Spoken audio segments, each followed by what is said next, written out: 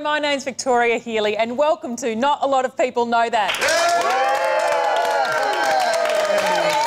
Each week, two teams battle it out to see who knows more about niche interests and weird hobbies like jogging, skiing or sitting about waiting to die. Yes, whatever you might be into, be it spotting trains, training spots, stuffing fish or fishing for stuff, we're interested in your interest. And here to help, as always, are our two team captains. The first edition, Neil Sinclair. And the Penguin Classic, Alasdair Tremblay-Birchall. And joining Neil on his team, he's an absurdist comedian making a living from comedy. And that's really absurd. It's John Conway.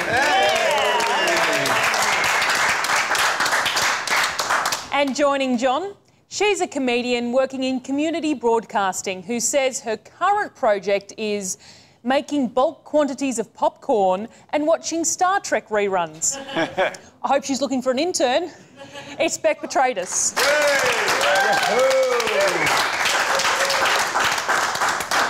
And on Alasdair's team, she's an award-winning writer and comedy producer. In fact, she's produced more clowns than a Volkswagen Beetle.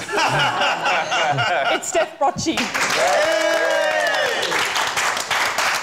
And finally, he's the shining light of Melbourne comedy, who says he knows more about comic books than anyone with a girlfriend. It's McGregor. And now to our first round. Celebrities are a lot like you and me. They eat toast, they have eyes, they put their pants on one leg at a time. But are those pants fishing waders or are they sequin dancing tights? Well, that's what we're here to figure out. I like to imagine Robert Pattinson. I like to imagine Robert Pattinson collects antique hairbrushes. Kevin Spacey is a champion skimboarder. And Katy Perry has an entire room dedicated to her Tazo collection. In this first round, titled Beyonce's Woodworking Shed, our teams are given a famous person and a list of hobbies, one of which is that celebrity's actual interest. Can they work out which one? Neil's team, you ready? Yes. Your celebrity is the Paul Hogan of golf, Greg Norman. So, is Greg's hobby A, scuba diving, B, dog breeding, or C, metal detection? Ooh. I have no idea who Greg Norman is. Neither do I! None. Well, I know who Greg Norman is. Do you know who he is? Yes. What does he do as a hobby? He's, he's known as the Shark in popular circles. Oh. So I'm assuming he got that name for his love of scuba diving. Yep. And killing people in the water and getting caught in nets. And really being attracted to the smell of Do you really urine. both don't know who Greg Norman is? And attacking people in cages. I think I was born in the 90s, where all the questions about S Club 7, where are we getting to that? He's golf, right? Golf ball. So he's used to holding a thing like this. And he's also used to looking for things. And swinging. He might, and he might lose. He might look for things too fast. Yeah, that's how he got into golf. He was just looking for a bit of metal and went, well, boom, and he kept finding golf balls. Yeah. I think we've got our answer. But no, wait a second, he's so rich. Why would he need more fucking metal? He wasn't before he started to play golf. Which was when he was looking for metal. No. And he just fell in love with metal detection. Think about it. If he's rich, he doesn't need any more metal. He's got enough metal. He buys metal now. Yeah, he goes owns into metal. shops and says... Scuba diving. He owns a yacht. Scuba diving. It is. No, Joyce, stop. Get off. I need an answer now. Scuba diving. What's the other answer? What's B? B is dog breeding. No! He's known as a shark. He's not known as a corgi. He's not breeding with dogs. It's dog scuba diving. You're correct. Yay! All Conway, that one. Greg got his nickname the Great White Shark because the unnaturally orange human was already taken by Paul Hogan. So, Alasdair's team, you ready? Sure. Yes. Your celebrity is the Paul Hogan of Macaulay Culkin's ex-girlfriends. Don't think about it. It's Mila Kunis.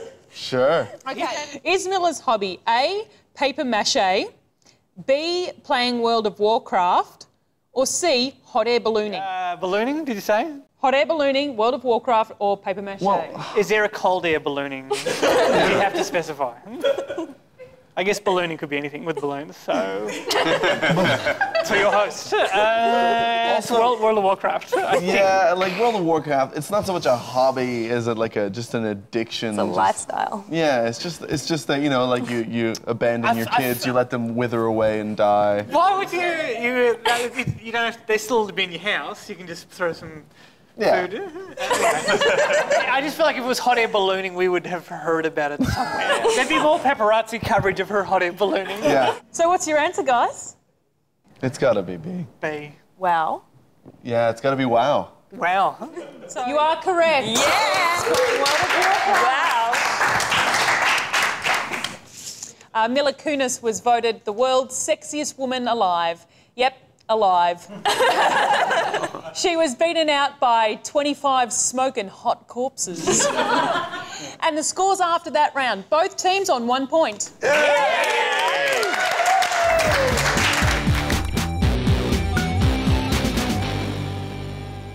This next game is called The Reason That Not a Lot of People Know That is Because It May or May Not Be True. In this round, one member of each team will claim that they have a particular hobby. Shotgun. It's up to the other team to determine whether or not they're telling the truth. So, Steph, not Luke, what's your hobby? I'm into dance films. Oh, it's interesting. So, Neil's team, do you think she's telling the truth? What dance film made you fall in love with dance films? Probably Singing in the Rain. Is that It's a a dance bit of film? a classic. That's It's a a rain musical, film. but it's got a lot of dancing in it. I think it's more about dance than it is about rain. I know quite a bit about dance films. What is in Step Up 2? The Streets, yeah. Yeah, The Streets. Yeah. With the cleverest What? name in any movie ever, Step Up to the Streets. Yeah. It so encapsulates everything. Step up to the streets, step up to the streets. In the climatic scene of Step Up to the Streets, when Yeah. they're dancing in the streets, Yeah. what street are they dancing in? I actually haven't seen number 2. I'm going to need an answer. I reckon yes. I'm going to say yes. So that's your final answer? I'm going to go with yes. Well, it's true. Watch a lot of dance films. Steph is into dance films. One of the hardest things in writing a dance movie is coming up with reasons for the characters to start dancing. When I go to a party, people have trouble coming up with reasons for me to stop. Neil's team. So, Beck, what was your hobby? I'm into magic. Watching magic or doing magic? A bit of both. So I love Siegfried and Roy. I love David Copperfield. I had a tape when I was a kid. It got worn out. Do you by like how much I Harry watched. Potter? Yeah, well, actually, that's something to do with Harry Potter with my magic. I've been trying to do some sort of magic things. I have a lizard. He's a blue-tongued lizard. His name's Dumbledore, after the wizard. Oh, magic! Can you please show us some quick magic trick? Okay, all right. I've been trying to use Dumbledore as a dove sort of thing, but it doesn't work as well. You don't have the lizard here, do you? No. I have what was on hand, which was... Do you have a rabbit in a hat? 'Cause I'm allergic to rabbits. No, just toilet paper. Okay. I'm sorry. All right, so here are 3 toilet... You can see they've got numbers on them, yes? Yeah. Yeah. So what I'm going to do, right? What am I going to do? I'm going to close my eyes. I'm going to be like, ooh. Maybe I'll turn around so you know I can't see. I either want maybe someone to run around and just tap one of the loo paper rolls. I've and seen I David will tell Copperfield do you this. I know. He does it all the time. All right, you ready? Is someone assign someone? I'll do tap. it. Oh, you I can. reckon Luke will do it. All right, Luke will do it. All right. So I'm going to close my eyes. And turn this way. You've got to... Okay, run over and What I have tap to one of do? these. Okay. I think you just tap them, don't you? Okay. No, don't take them. Don't take them. I've tapped it. I think you may have ruined the trick. All right, yeah, you can Okay, what do turn you got? back now, I Beck. think this trick was already wrong. All right. So now I'm just going to work out which one of the time I want. So, What are you feeling? I'm feeling Luke. What part of him are you feeling? It's this one. Oh, she got it! Nailed it. I'm going to need an answer. Yeah, I'm also gonna go with no. No way. It's you're correct. It is false. It's false. Beck is not into magic. Did you know that the number of magicians worldwide is in sharp decline? Thank God. That's right. Magicians are disappearing before our very eyes. Unfortunately, however, they reappear on the other side of the room. And the scores after that round, both teams on 2 points.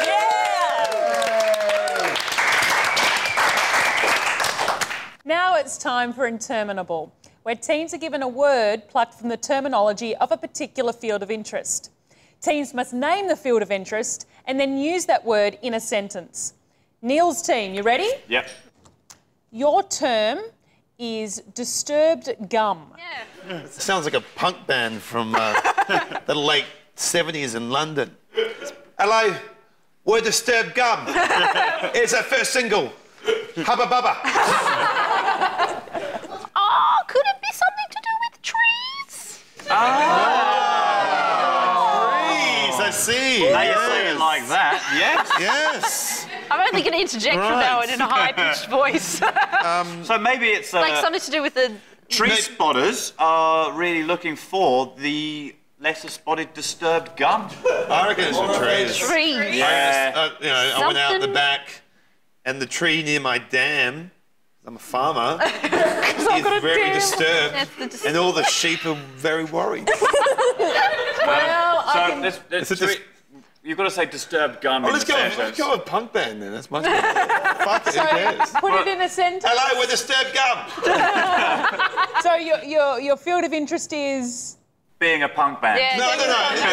Trees. Trees. Trees? Tree business. What are we going to go with? Okay, all right, guys, hang on, you're hang on. both wrong. Okay, good. You're both wrong. There's three of us sick. All of... sorry, you're all wrong. Everything that you said was wrong. The field of interest is stamp collecting. Boring. That was better. Any day. Disturbed gum is when the adhesive on the back of the stamp has been damaged in some way. We asked our writers for a joke about stamp collecting, but they flatly refused. I think it's Alasdair's team. Your term is mega minx.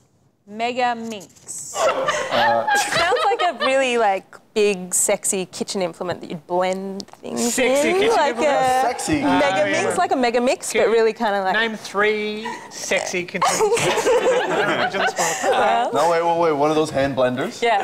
Egg beater? Yeah, egg beater. beater. And Spatula. It's got a a spatula. spatula, yeah. Or tongs. Just grab a boob with one. Really sexy. Is it maybe a trick on a skateboard or something? Mega minx. Oh, yeah. Look, we got to figure out what a minx is, and then it's just a really good version of that. I reckon something in that area is not a bad guess. Anything in the California game's sweet. Yeah, all right. Okay. Frisbee catching? Great, sweet mink. No. Sweet. I think maybe it's if you're playing an ultimate frisbee, that's in a team sport, right? Yeah, And you that's go, a we're losing, guys. We need to do the mega mix. Like a flying V from the Mighty Ducks. Their version of the But flying you do a mink, which was like a small rodent, yeah. Oh, you and minx.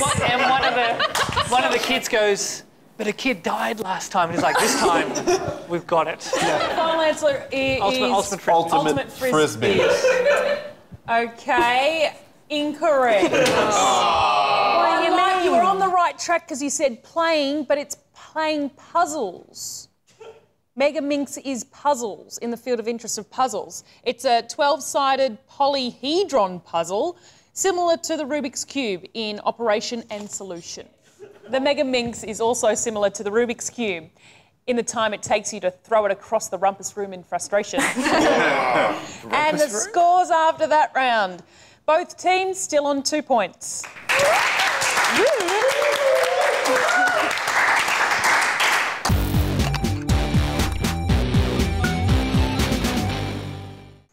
This next round is called Train Spotter Spotting. We've had questions on a particular topic submitted by 3 members of the public, but one of them is an expert. Teams, you have to choose which person you think you could answer a question from based only on their photograph. The people you can choose from are Anna, Bo, and Tony. And this week's topic is coffee. Okay, so Neil's team, who do you want to pick? Okay. So which one looks like they live in Brunswick? Well, Anna looks like she does drugs.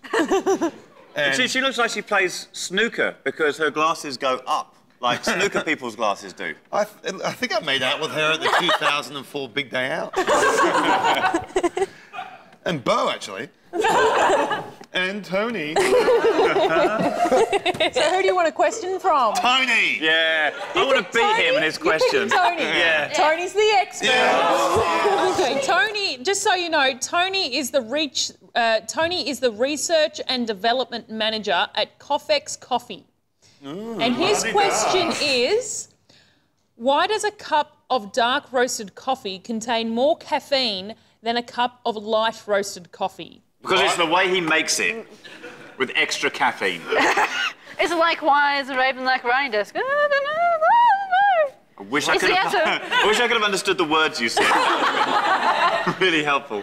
What did you say? Why is a raven like a writing desk? Yeah. Why? Well, is it like an unanswered? Who knows? It's a riddle. Oh, it's rhetorical. Yeah, yeah. How many cups of coffee? I love riddles. How many elephants do you fit in? Okay, no. So, come on, guys. What do you reckon it is? Because it's been roasted longer and it's given more time for the caffeine to leave the bean and enter the coffee flow system of what is known as hot water. The chemical compound of hot water is H2O. Is that your answer? I think Well, so. no, obviously not. No. No. Just made that up. Well, that sounds like it's got the word coffee in it. And water, which is more than mine. So you're 'cause close. You're very close, Conway. I know. The answer is, although the beans contain the same amount of caffeine, because darker beans expand in the roasting process, Exactly what I said. Yeah. when they are ground, there is more surface area to extract from and greater levels of extractable solids. So more caffeine extracted. Just give us a goddamn point. Extracted into the solution. I think, we said. Definitely I've got that. I've got word from my third we umpire, said- and no. But we you said weren't because it close was enough. roasted longer, there was more caffeine, which is what you said. By roasted longer, we meant higher surface area. I have spoken. Sorry, we got to move on. It's a scientific term. Al's team, you have Anna and Bo to choose from. Sure, well, I'm glad that we can just pick from the 2 losers. Who do you want to pick? Well, Anna looks like she puts her glasses on upside down. I like how he looks so apathetic, but he's dressed like that, and that's why I want to go Bo. So who do you pick? Okay, let's just go Bo. Yeah. Bo? Yep. Okay. Bo asks, what is the Dutch word for coffee? Give me one Dutch word and then I'll work backwards Okay. from that. Coffee houses in the Netherlands don't all sell coffee either, do they? What if it's just What coffee? was that word you said? Netherlands? No. What about coffee?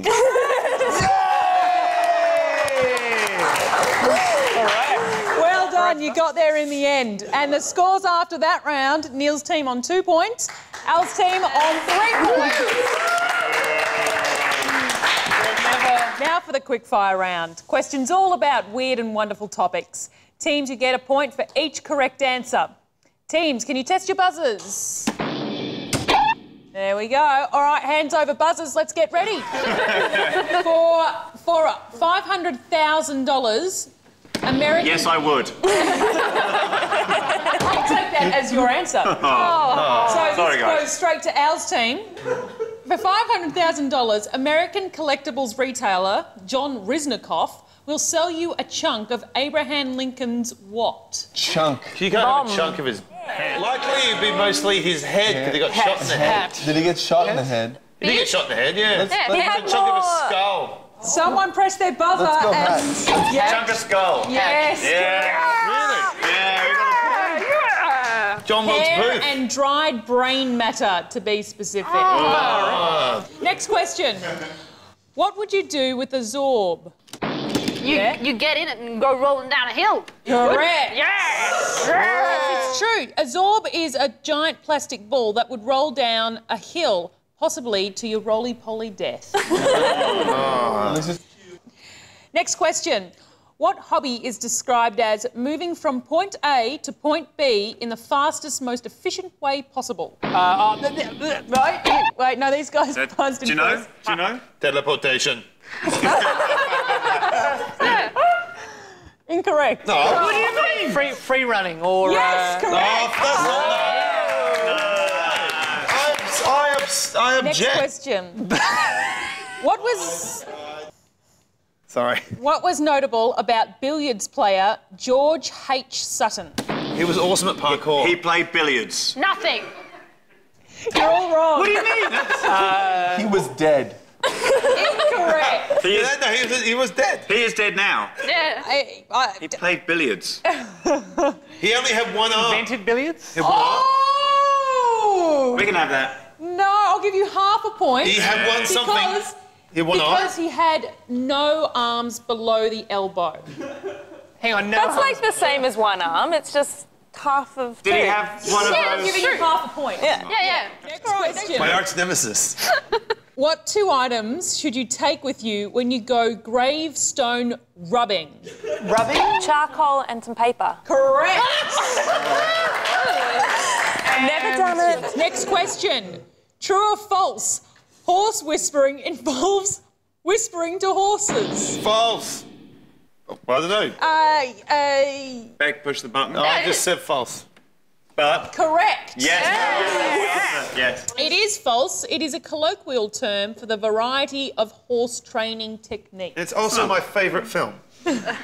Horse Whispering is your favourite film? Yes, it's a sequel to Horse Whisperer. And It's more action. It's a how-to. It's just Robert Redford going around to various farms and getting thrown off. final question. Horse farms. What's so funny? This is the final question. I like the part where you're like, horse farm. He's like, he shows up on a pig farm, starts whispering, hey, you guys are pretty small for horses. you guys seen any horses? It's called pony yelling. Get over here, you frickin' pony! You're the worst horse I've ever seen! Final question. What collectible is the Gretzky T206 Honus Wagner? Wayne Gretzky, and it's a transformer of Wayne Gretzky. Incorrect. It's a Terminator that looks like Wayne Gretzky. Incorrect. Well, hang on, that wasn't our answer. No, No, it wasn't. That was a joke I made. Was it, Neil? It was the best one I've got.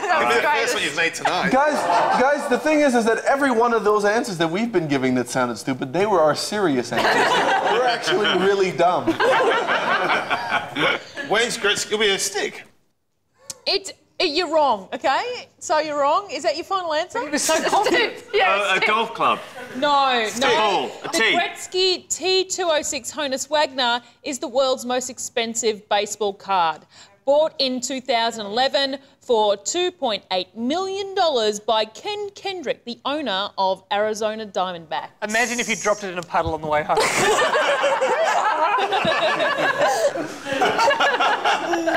And that's it of the quickfire round.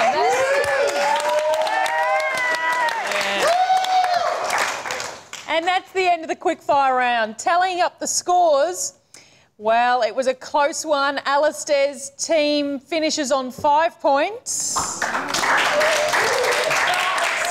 They always announce the winner first, so... No. Neil's team wins tonight with 5.5 points.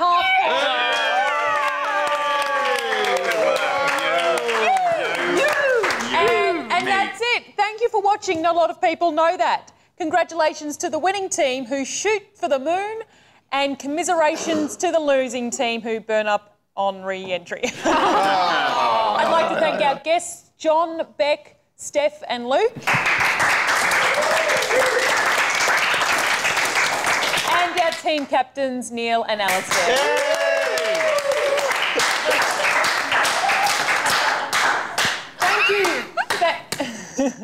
Thank you for watching this season of Not a Lot of People Know That. I'm Victoria Healy. Good night.